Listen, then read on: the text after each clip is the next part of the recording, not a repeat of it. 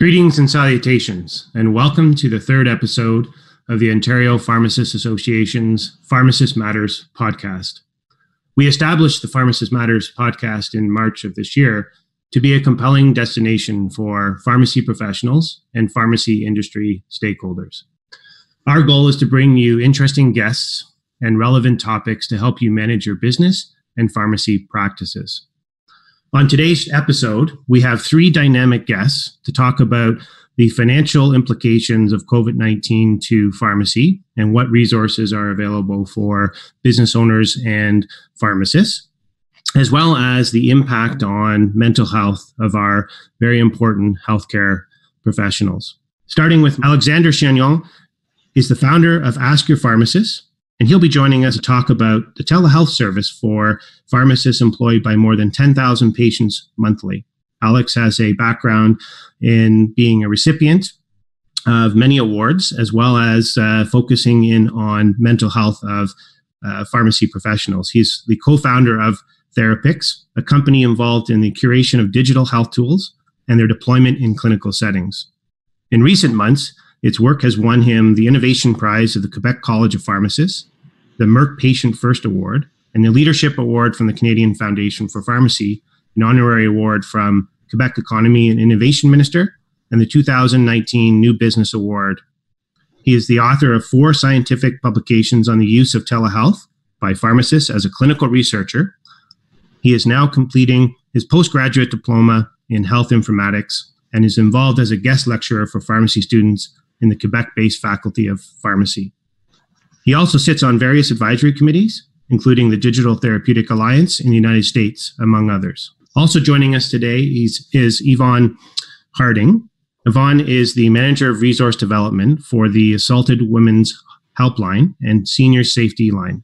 She is responsible for all aspects of the organization's fundraising, from events to grants to individual donations. In addition to the fundraising portfolio, she also manages the helpline's communications. Yvonne began her career in advertising and then moved on to marketing research and planning. She has volunteered extensively in education and minor sports. In her spare time, she can be found walking giant dogs, reading, or playing hockey. We'll have to hear about those dogs, Yvonne. Mike Jasko. Mike is a well-known pharmacy advocate for community pharmacy and pharmacists. As a pharmacist and past pharmacy owner, Mike has over 40 years of experience in the Canadian retail drugstore industry. He also received a formal education in business and personal finance and is a partner and portfolio manager with a private investment management firm, KJ Harrison.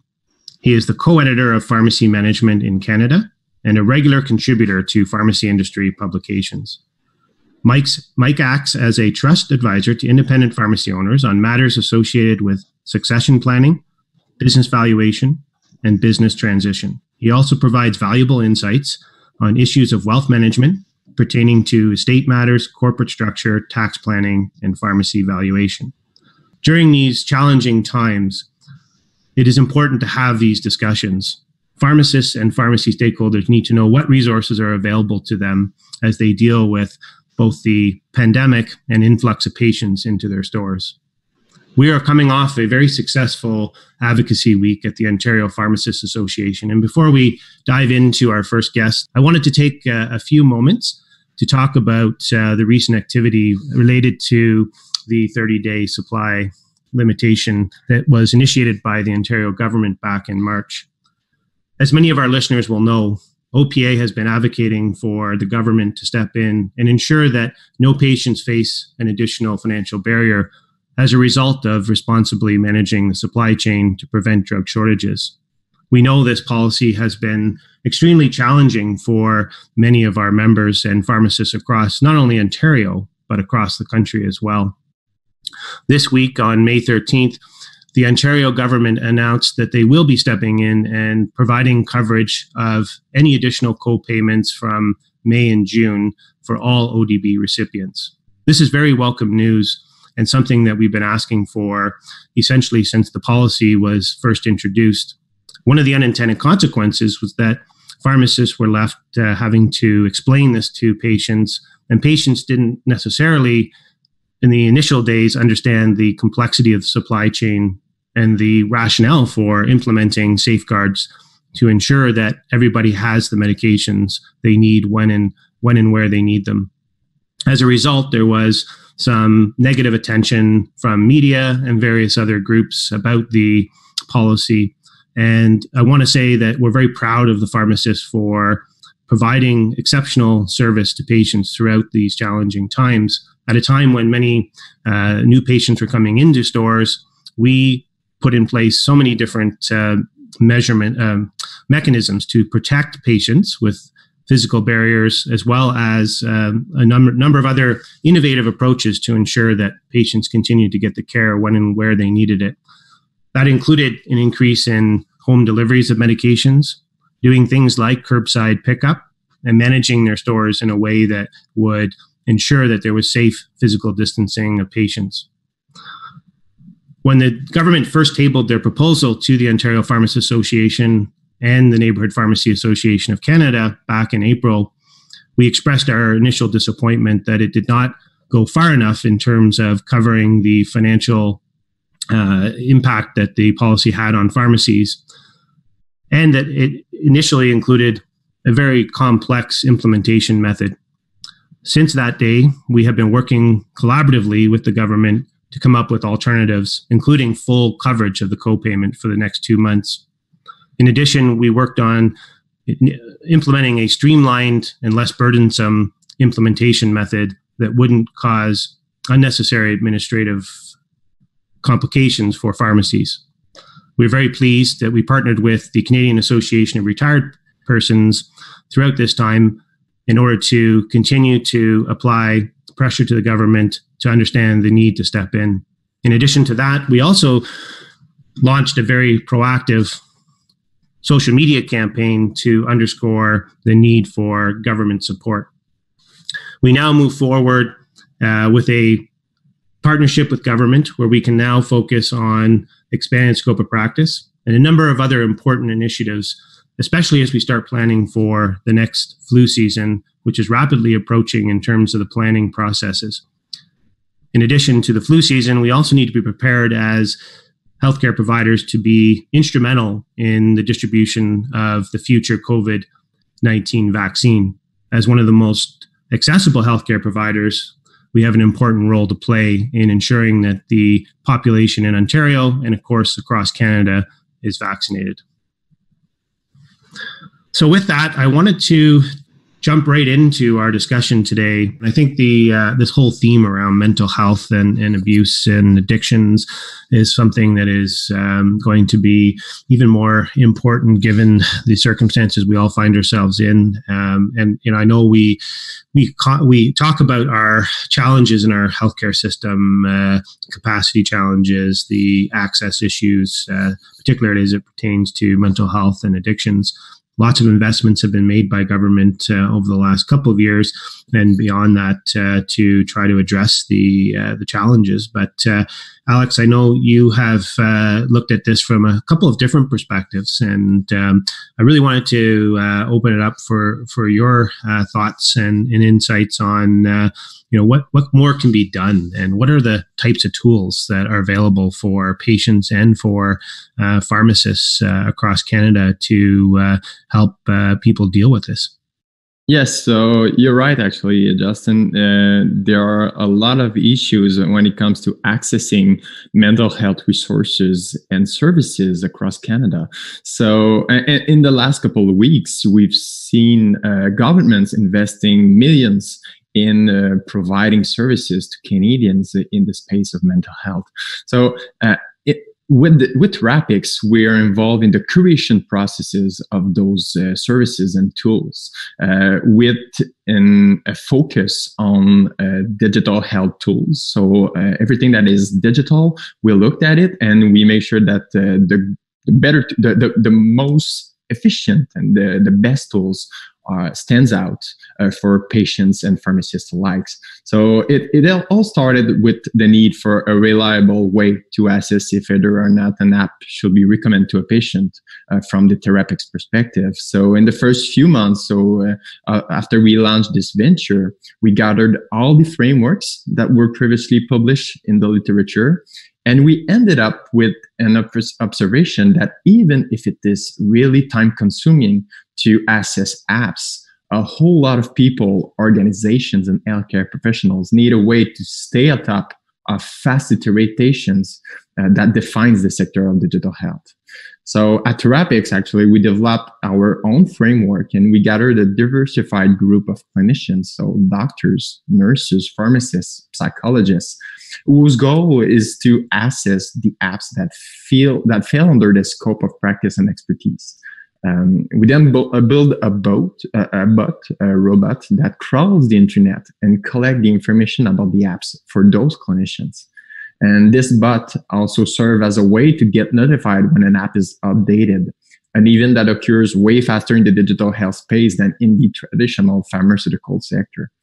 And so those clinicians, since the early days of the pandemic, our bot also and our internal team at Therapeutics, we are able to produce what we call app formularies, which is the equivalent of drug formularies, but it only contains digital health tools, meaning health and wellness apps, software as medical device, and digital therapeutics. So all words and all definitions that are made in use to some pharmacists, but I think we will hear a whole lot more about those in the next couple of months and years.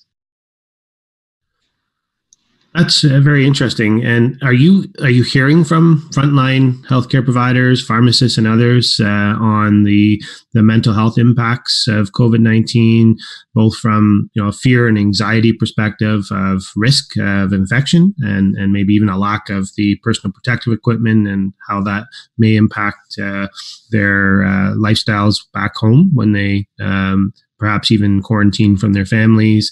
But also just the the stress of the influx of patients and trying to manage stores during this time. Are you hearing stories about that, and are those resources directly accessible by pharmacists? Yes, actually, in the early days of the pandemic, we launched a software which is accessible through the covid19.therapeutics.com, which is used by pharmacists and patients alike to get the best available digital tools for their particular situation and need. And what is interesting about this tool is that we are able to track the effectiveness of every match tool.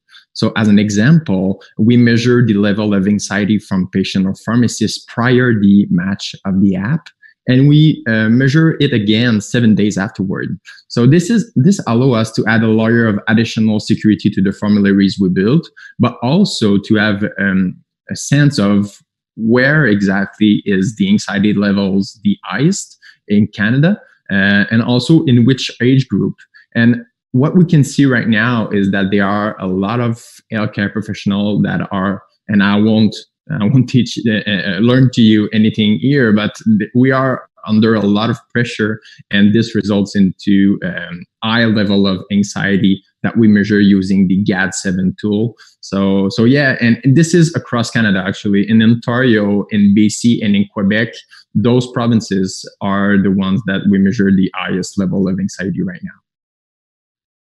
So it's interesting you mentioned about different age cohorts where the stress might be have the biggest impact, and also regional. Do you have any data that supports where in the country is the anxiety the highest, and in which age categories? Yes. So right now, even if we don't have a lot of data to make sure that it's as robust as we want it to be, the preliminary data that we have right now shows that in Ontario and in Quebec, and in the youngest age group, so the youngest people, so people under 40 years old, are the ones that are the most stressful right now in the line of the pandemic and the COVID-19 situation. So and it is not that in other age groups people are not stressed. It's way more that the people that are age 40 and younger are more stressed. And this is something that is strange to me, because we know for a fact that the COVID-19 is really something that it's risky, and it generates a lot of fear among older patients. But this is not what we found using our tool. It's interesting to think about what are the long-term impacts of COVID-19, and the transformation of healthcare delivery, I think, will be paramount among the new normal, if you will, with respect to how patients access services. I even think about it from the perspective of employees and the way people work. Will we see more acceptance and adoption of work from home environments now that the infrastructure and many of the internal plans of corporations and businesses have essentially permitted this and set it up for success, and have measured a lot of the gains from productivity and other areas from employees. From a healthcare perspective, virtual care, accessing it through a phone and apps, there was that before, no question, before COVID-19. But now, with even billing codes being set up in certain provinces to allow for virtual physician visits, I think some of that is also in play for pharmacists, where there's not a hands-on service. What do you see as the future of healthcare in terms of the adoption rates and also the payers' appetite to continue to fund more virtual care? That's a great question, actually. I think that the next couple months and years, we will see a whole lot more of employers making digital health tools available to their patients and drive patients and employees to cost-saving measures that are enabled by the digital health tools. From a pharmacist perspective and standpoint, in my opinion, there are two reasons why pharmacists want to learn about or maybe even prescribe digital health tools, and we'll see a lot more of these actions in the near future, I think, because, as you mentioned, COVID-19 is really a catalyst for virtual care. So the first one, I think, from a pharmacist perspective, is to treat a patient in the form of an app that could be added to a pharmaceutical treatment, what we call a companion app, or using a standalone application. And Justin, we see a lot of studies being performed right now about companion apps. As an example, Novartis are studying the added effect of an app to siponimod, which is a drug used in multiple sclerosis. And this drug takes care of the physical aspect of the disease, and the app is used to alleviate the psychological aspects of MS. And since we know for a fact that when psychological aspects of the disease are not well taken care of, physical symptoms are worsened. So this is something that we will see a whole lot more in the near future. And let's not assume that no therapeutic apps are yet available in the market. Sleepio, as an example, is an app used to treat insomnia and is available in Canada. It costs $300 for a 12-week program, and several studies were performed about the effectiveness of this app, and it appears that more than half the people who complete the program improve significantly their sleep. So there are apps out there. We just need to find those and to make them available to patients, and this is what we're doing at Therapix for 2 years now. Oh, it's great to better understand some of the resources that are available for clinicians and patients. And I think about the testing, particularly around capacity of COVID-19. So when we look at the measures being lifted, and much of the talk now is on reopening the economy, and I think there certainly is merit in having a phased approach. But what impact will that have on a potential second wave? You heard the World Health Organization call this, I think yesterday or a couple of days ago, an endemic now, not a pandemic, something that will have permanency in terms of impact, and even other strains that are similar to this and more severe along the lines of influenza. We could be in store for that this coming flu season. So what I wonder about is, where's the capacity for the testing, and do we end up with home tests? And that data collection component, I think, is going to be critical. Understanding the privacy implications, but being able to do home tests as the technology evolves, and knowing the vaccine being available, we hope soon, but certainly it's going to take some time. What are your thoughts around that? Well, you mentioned privacy. You mentioned maybe device tracking in the term of COVID-19.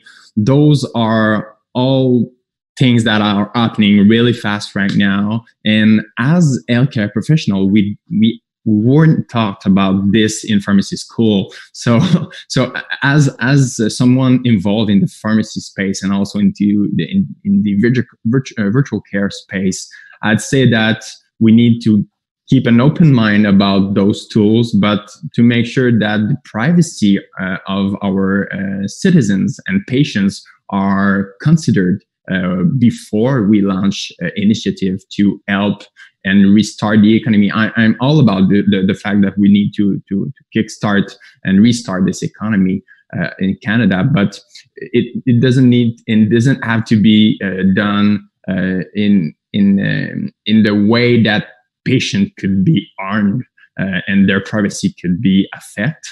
So it's really important for pharmacists to know that if you are involved in the recommendation of apps to your patients, or even the consumption of apps for yourself, there are resources available, and we provided with one of those resources. It's a webinar that can be accessed, which is sponsored by the Canadian Foundation for Pharmacy. It's everything you need to know as a pharmacist before prescribing or consuming apps for yourself.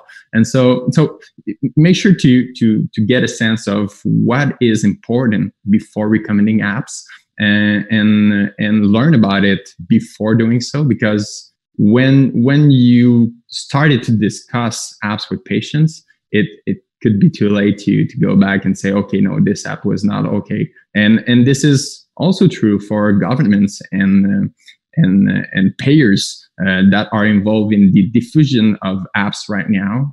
We talk about the federal government with their Wellness Together Canada. There are apps available through this portal. And so as pharmacists, we can learn from governments and look at the ways that they were involved in the diffusion and the selection of those apps, and just to build our confidence in because it will be our turn soon or later to recommend apps for patients, because apps are using it. We know it in Canada. 1 out of 3 patients use at least one health app on their device. So we need to be involved as pharmacists to stay relevant in this space.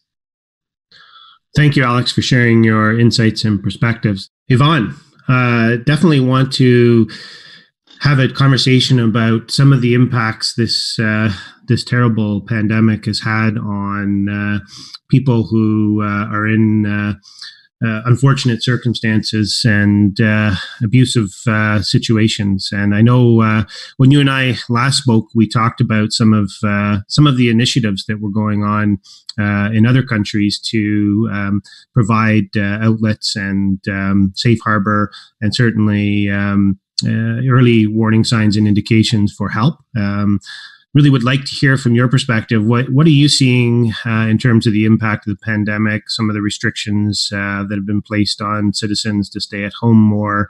What are some of the unintended consequences of that from a women's abuse perspective? And what do you think as an industry we can do to help? I think we're certainly well positioned with healthcare professionals in all communities across the province, but I know we can be doing more, and certainly interested in some of your thoughts.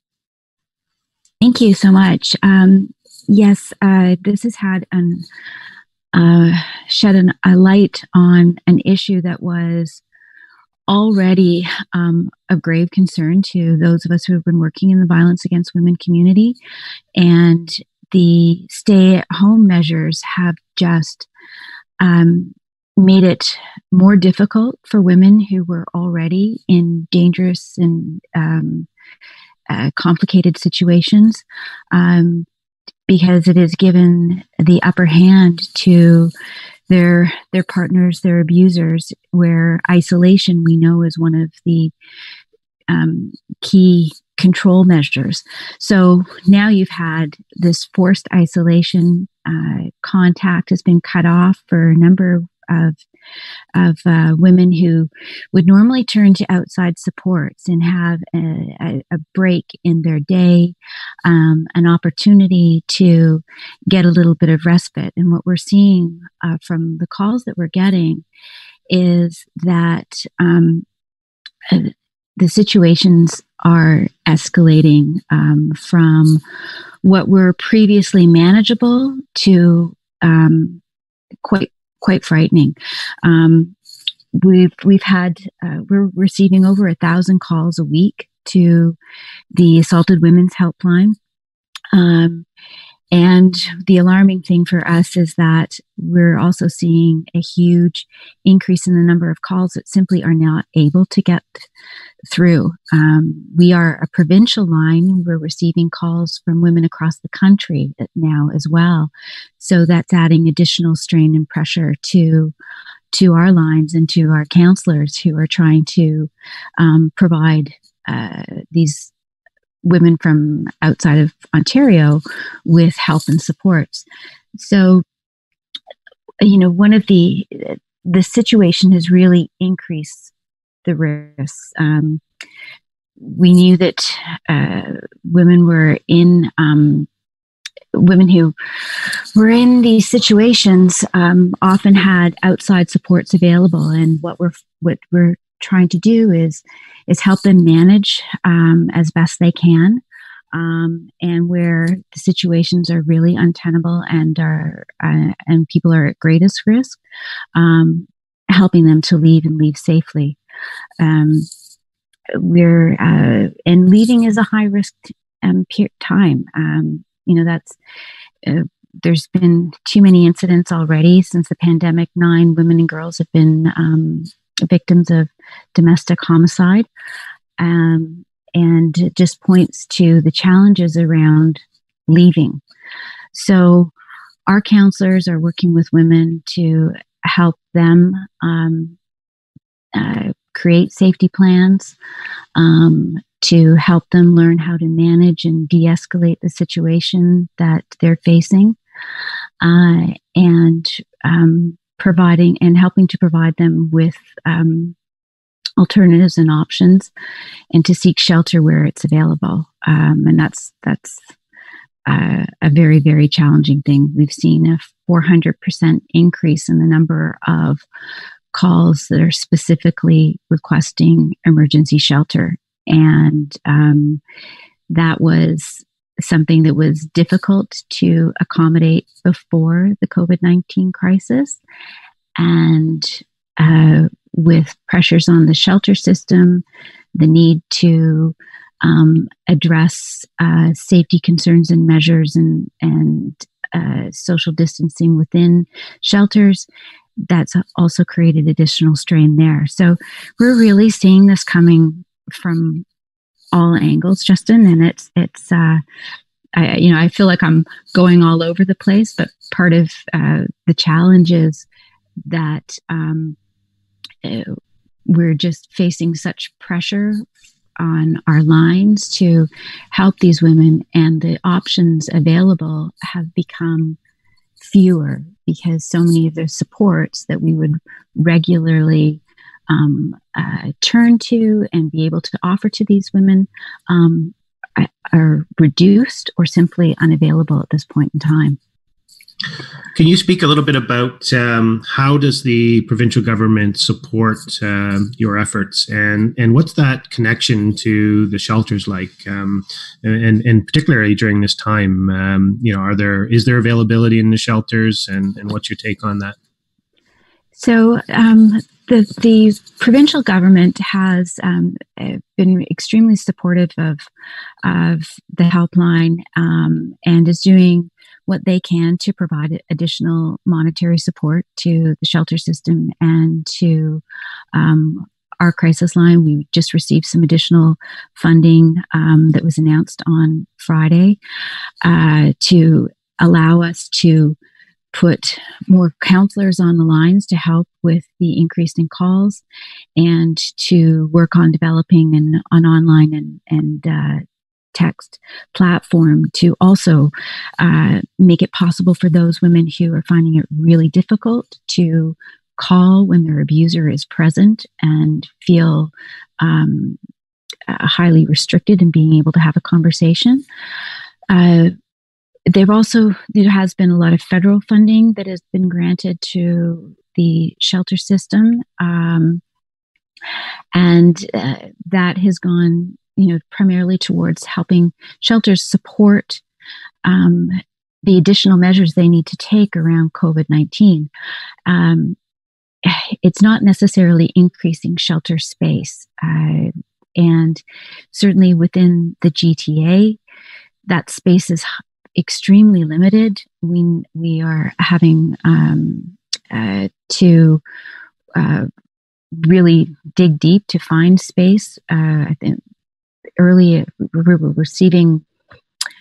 we were able to place about 2 women in a 3-week period into shelters because their space was just that limited. And part of the limitations are some shelters are having to take in fewer women to be able to accommodate the physical distancing. And some shelters outside of, in more remote areas, the challenge there is for women to actually access the shelters and to get there safely. So we're seeing a high demand, but difficulties in accessing the space, whether it's limitations in transportation and being able to get there safely, or whether it's just the space isn't available in the areas that they are. So that for us means a lot more creativity in terms of safety planning and working with people who are unable to leave at this point in time. We talked last time, Yvonne, about some of the things that were going on in Spain and some of the other countries on how community pharmacies helped with code words and things of that nature.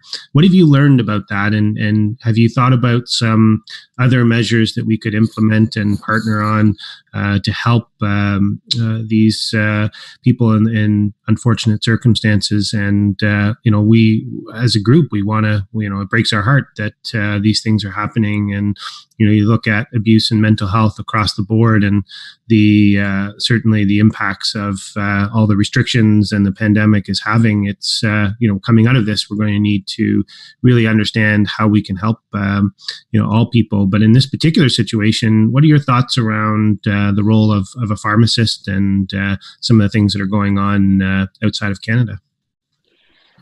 So there really is some interesting things that are happening. I know that Boots in the UK has been involved in programs to support victims of domestic violence and assist them. And of course, the programs in France and Spain and Italy that we had talked about.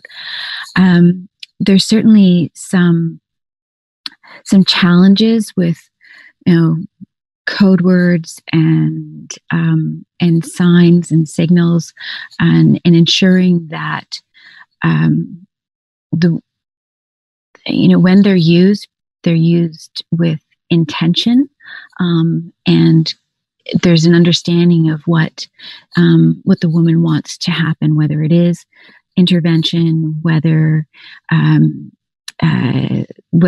they're at risk, or whether they need just some support. And we often say, it's best if we can if the woman can work with a friend and know precisely what she wants, so that someone is in intervention with good intentions and potentially creating a riskier situation for the person.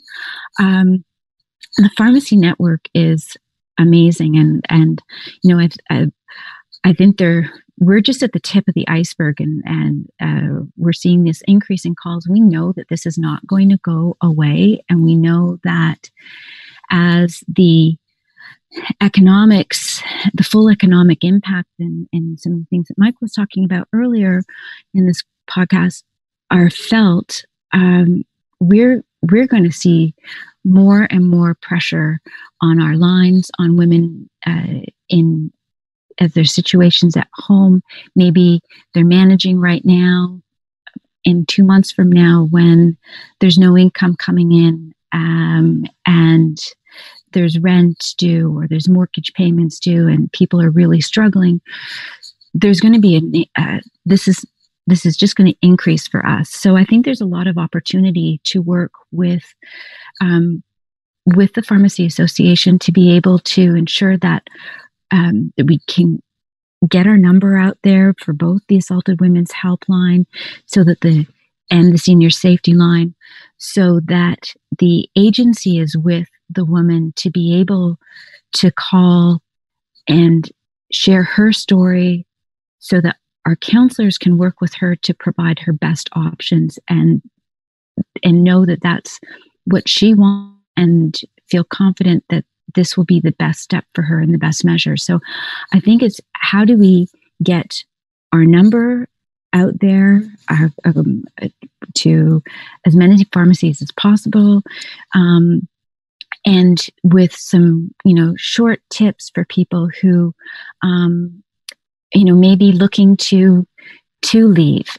There's also some interesting programs with cell phone distribution, and we're exploring a number of ideas. It's trying to manage our own internal resources, and prioritize that we are still there for women while trying to figure out what else we can do. So we're certainly open to all sorts of suggestions, and to creatively coming up with some new ways to reach women, to let them know that we exist. We do get 50,000 calls a year. We know that there's a lot more women out there who could probably use our services. We also get another 10,000 from to our Senior Safety Line, and we know that this is also posing some serious challenges and putting a lot of seniors at risk at present too. Well, this is an important conversation, and as a father of 3 daughters, a husband, it's certainly important from my perspective that we provide leadership as a pharmacy association, look to partner with you and others in this space to provide tools and safety for all people of abuse. And I think this conversation certainly needs to continue, but I do appreciate you sharing some of your thoughts and insights, and giving a perspective of what's happening on the ground with this challenging situation. So thank you for joining us. So with that, I wanted to jump right into our discussion today with our financial matters. Mike, you've been involved in advising pharmacies and pharmacists for a number of years. I'm sure you've never come across something quite as unprecedented as what we're experiencing with the pandemic. But maybe you can start from a macro level and just talk about some of your observations and what you see as the impacts to pharmacy and, in fact, to our broader economy. Sure. I'm in a unique vantage point, and I greatly appreciate the opportunity to reach out to my peers as fellow pharmacists. While I may not practice, I'm still very much connected to the industry, and so I am happy to share my thoughts. So I travel across the country these days, obviously virtually, and I will say that this would be at least a 5 standard deviation event compared to the normal, and there will be a new normal.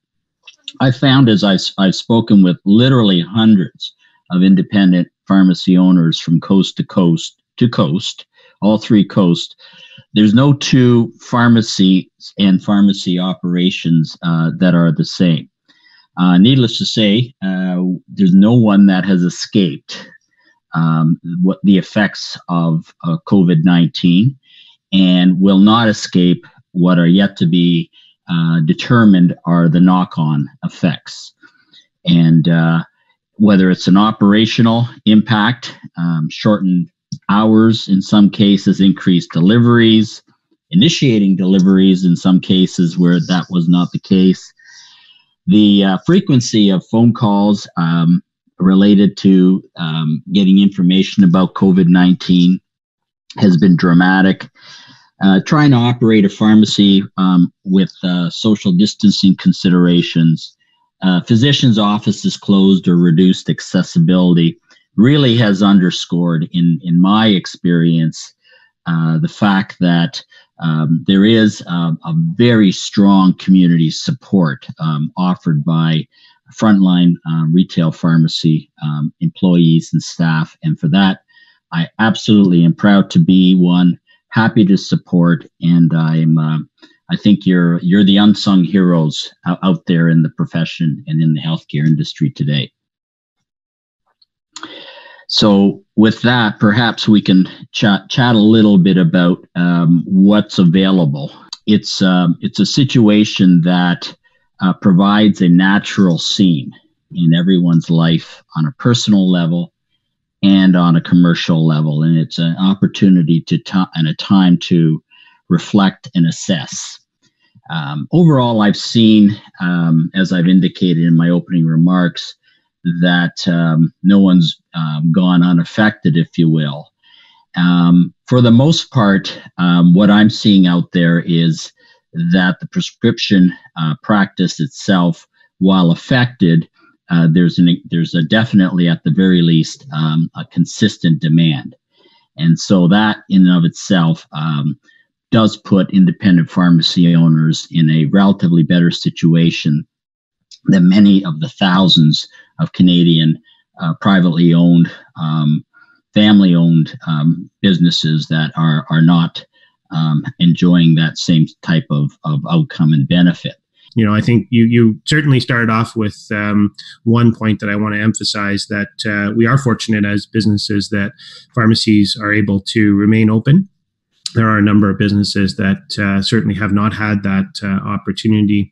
That said, you know, there are challenges and certainly operating costs that have increased due to the ability to and the need to retrofit their stores with physical barriers. And while they're seeing more patients come in for prescriptions, they're seeing less foot traffic for some of the other business areas in the front of store.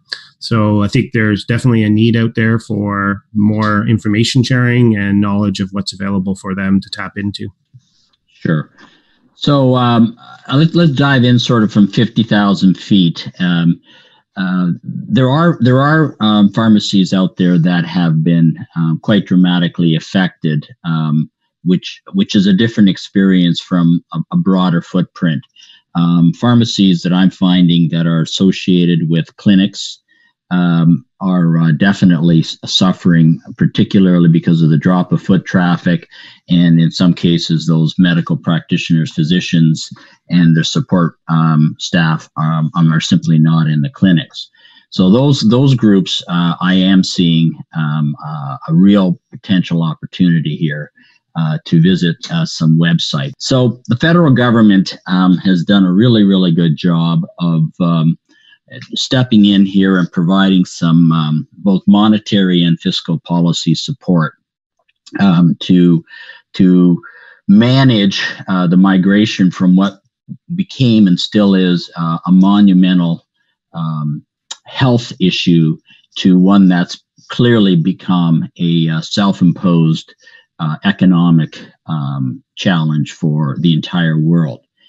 And so to that end, the federal government has built an excellent website and a number of subdirectories, as well as the Business Development Bank of Canada working in unison. And there's a Canadian COVID-19 economic response plan, and I encourage listeners to have a look-see at those websites, and we'll have them posted. And I'm just going to touch on some of the highlights that support some of the pharmacy businesses to avoid layoffs and, in some cases, rehire staff. For the most part, I'm not seeing an awful lot of that, but I do see it in certain areas. For example, in some of the more peripheral services that pharmacies have provided in the past, like home health care.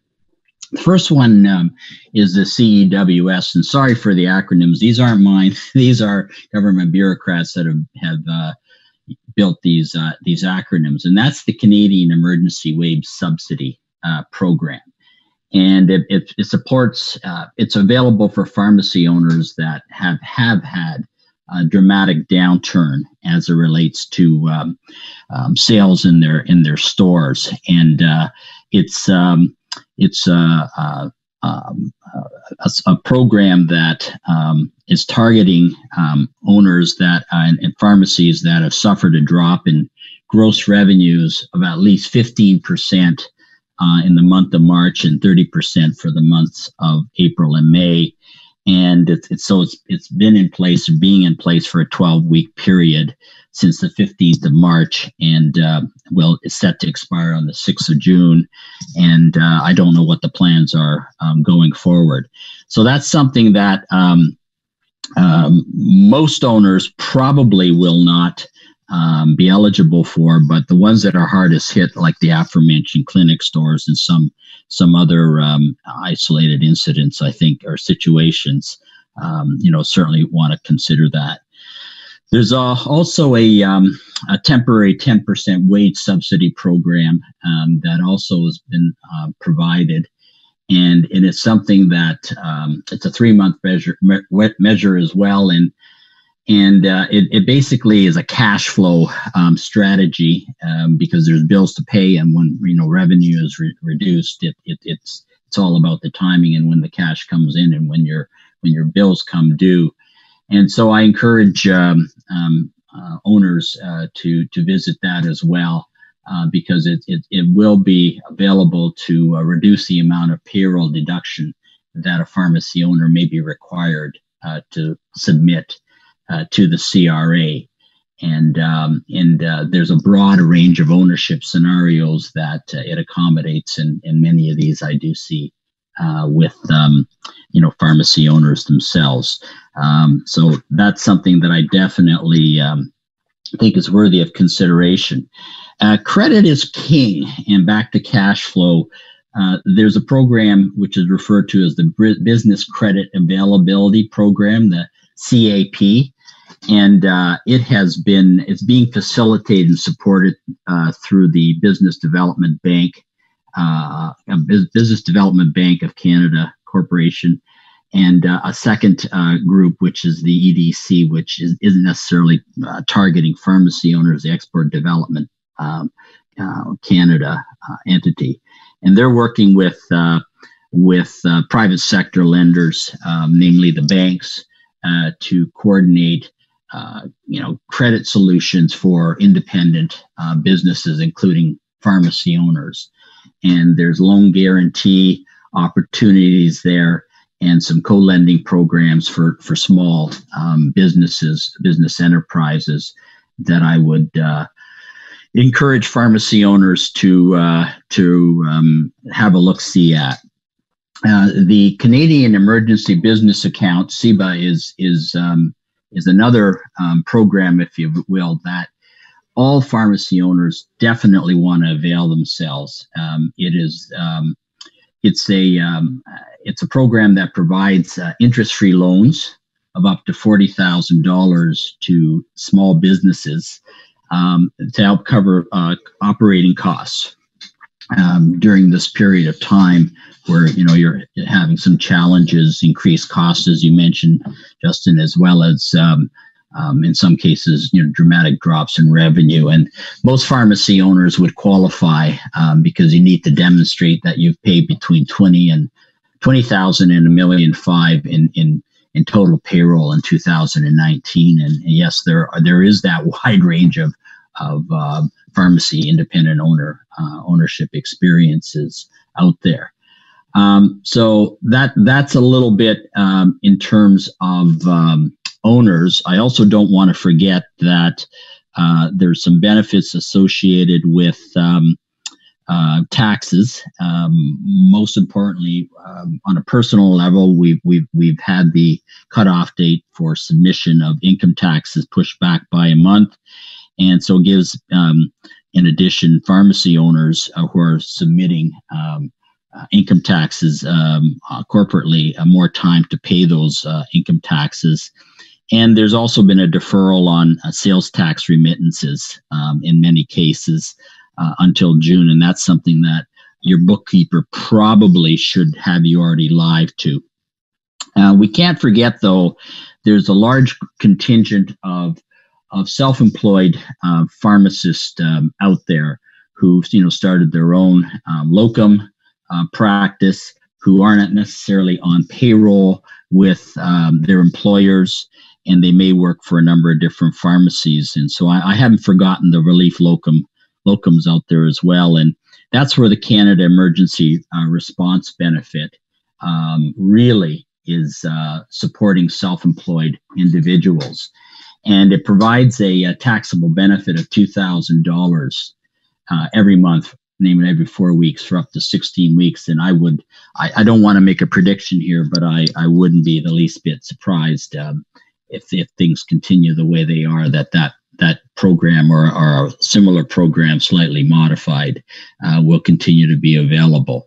And it's facilitated through an online questionnaire that'll help direct you through the various service options that best fit your situation, namely eligibility for employment insurance and et cetera, et cetera. So that is a very quick overview. Thank you, Mike. That was extremely insightful, and I'm sure our listeners and all pharmacy professionals in the province and across Canada will find that helpful as they plan for the future and look to weather this storm for the next likely several weeks and perhaps even months. And I do want to take this opportunity to thank all of our guests on today's show, Mike, Yvonne, and Alex. On the outset, when we started the podcast, we started with the welcome news that the Ontario government stepped in to cover the co-payment for patients and pharmacies for the next 2 months in May and June. And we believe that the government will likely transition back to 90-day supply for patients in sometime at the end of June, early July, depending on the data from wholesalers and manufacturers on where we are with the both domestic and global supply chain. I think it's important to underscore that in any discussion with government as an association advocating on behalf of our members, there's peaks and valleys. And one of the things that as OPA we did is we continued to work really hard to get changes to what was originally proposed by government back in April. And certainly when the government posted their regulations on co-payment relief May 1st, we continue to work collaboratively with government to come up with changes to the program and advocated very strongly for full coverage of both co-payments and the additional dispenses that was an unintended consequence from the 30-day policy being implemented. And I think it's evidence that as an association, being at the table is important with government, being respectful, yet also expressing disappointment when things fall short. But I do want to take this opportunity to thank the Ontario government, the Deputy Premier, Minister of Health, Christine Elliott, for recognizing the need to provide this relief for patients and for pharmacies so that they were not in a position of incurring even additional costs on top of procuring their own protective equipment and retrofitting their stores, as we talked about earlier. So it's important to acknowledge the efforts of all of the pharmacists out there who are truly the heroes and our frontline, not just in pharmacy, but across all of the healthcare system. And I know the government is in uncharted territory in dealing with long-term care homes and a number of other hotspots in our healthcare system. But as we work together, both from an advocacy standpoint and also as citizens, we do need to come together, and we're seeing that. And this is a great opportunity now for not only OPA but all pharmacy professionals in the province to demonstrate our value and to continue working on the important advocacy priorities around scope of practice and our role in providing vaccinations, prescribing authority, and a host of other things. I want to thank all of our listeners for tuning in to our third episode of the Pharmacists Matters podcast. we look forward to talking to you next month in June for our 4th episode. And I wish everyone well, stay safe, and until next time, we'll chat then.